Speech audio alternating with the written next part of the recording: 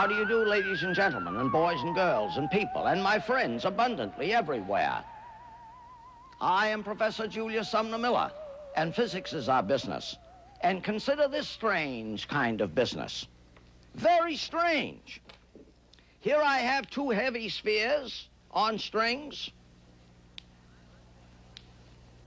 and I'm going to make one each go around the other. How's that? Going to make each go around the other, and I call your attention to their behavior. The string is twisting up here at my thumb.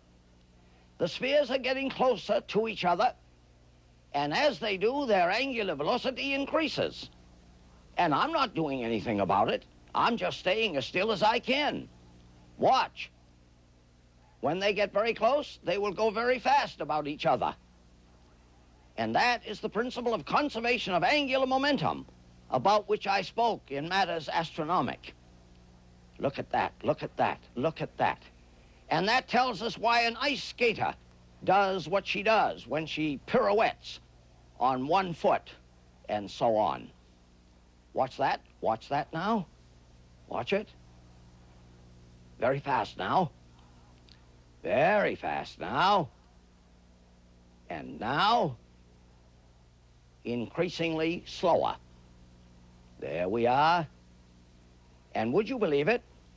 With this demonstration, I would be triggered for 6 one-hour lectures on the principle of conservation of angular momentum. We needn't wait for this to go on anymore. You've got the idea. So let me remind you that when an ice skater skates, puts up one leg, puts out both arms, and spins, I'll draw a picture of that. Here is the ice skater. There's one leg out. There's both arms out. There's the axis of rotation. The moment of inertia for this configuration is very large. Mass is way out from the axis. Now she has a certain spin, a small omega. Now what does she do? She drops her leg, drops her arms. The moment of inertia becomes small, and the angular velocity very great.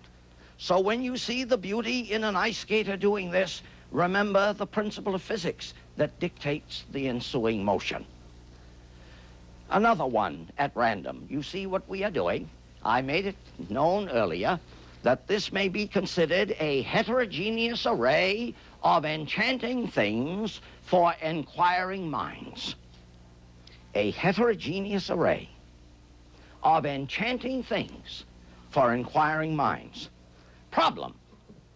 Here is a hoop, solid and closed, and a shaft, and let us consider that oscillating in its own plane like that. It should be held rigidly, and here is the picture. It oscillates in its own plane. And it has a certain period, meaning it takes so long to go from one extreme to the other and back. Now, supposing I cut out a symmetric element of this hoop. I cut it out. I just cut it out. Here I have done it. Oh, I've cut out a little more, I guess, than I've shown you. Question. Question. How is the period of the motion affected? Is it faster or slower or untouched? Well, if you're not prepared with that, how about this? I've cut out more. I've cut out more. I've cut out more. And an incredible thing is witnessed, both physically and mathematically. The period is unaltered. The period is the same for this as for the whole hoop. And so a dilemma arises. Have you not detected in many of these programs that I raise dilemmas, paradoxes, troublesome questions? If the period is unaffected by cutting it out, what are we going to have if we cut it all out?